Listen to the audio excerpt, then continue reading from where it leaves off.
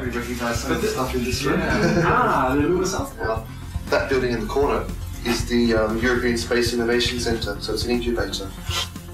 So it's quite an active place. The Dutch government has realised that there's a lot of knowledge there in ESTEC, so they want that knowledge to be somehow useful to be harvested for the rest of the community. So that's why they have this sort of interface zone. And this paddock over here will eventually become ESTEC 2. That's the location and the project, white label space. I can give you can you give us an update? Yeah, sure. Wow. You guys are, okay. you guys are our partner of White Label Space, officially visiting us here at our White Label Space headquarters. Welcome. Thank you. We use this room for regular meetings for White Label Space. So in fact today at 5 o'clock we're going to have a meeting. And more or less here in Holland we have the engineering team. So the people responsible for design and development of the lander for our mission.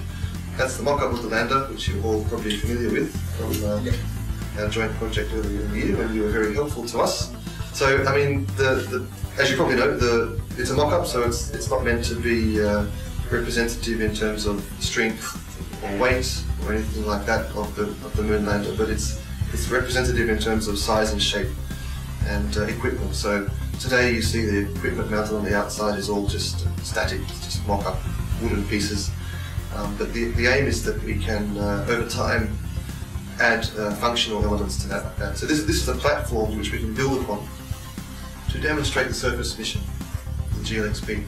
So that's important because the surface mission is maybe not the hardest thing of the overall project, but it certainly hasn't been done before. So there's certainly some elements of risk in there. How does the rover egress from the lander? How does the what are the camera angles and fields of view that you need to get a good coverage of the rover's mission as it does some activities close to the lander? And then we can test the communications link from rover to lander, and then lander acting as a relay. All of these things we'd like to check. So there will also be some customer payloads on the mission. We allocate 10 kilograms for the rover, which is the GLXP mission, and 10 kilograms customer payloads. The Japanese team has made some good progress with the rover. So next year they're going to build a second prototype. So they've got one prototype now which is full scale and most of the functionality of the GLXP rover. They're going to build another one which is quite similar to that one, which will be used for publicity. And they're going to do a tour around Japan to famous sites, and they'll demonstrate the rover in different sites. They did the first one just last weekend. Actually, we'd like very much to be in the North Africa event, and I think that's for us is a key milestone, because if we can do it with the sort of place you talk about, we need to go 500 meters, 1 kilometer. We want to demonstrate the link there between the rover and lander, and that hardware should be ready by then. And so we'd like to use that as the main field demonstration for the complete GLXP mission. That fits our timeline very well.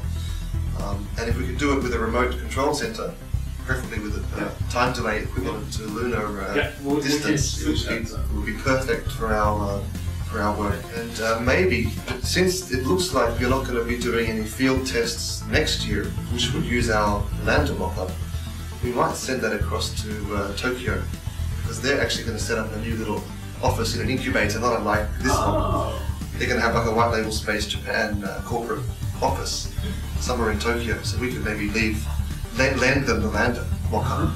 Because we're in fact working on another lander, which is this one over here. I wanted to show you. This is going to become the structural model of the lander. So it's actually trying to look at some of the questions of strength and weight. This is a carbon fiber panel provided by Airborne Composites. Wow! Yeah. And what we want to do is take this carbon fiber lander and subject it to tests.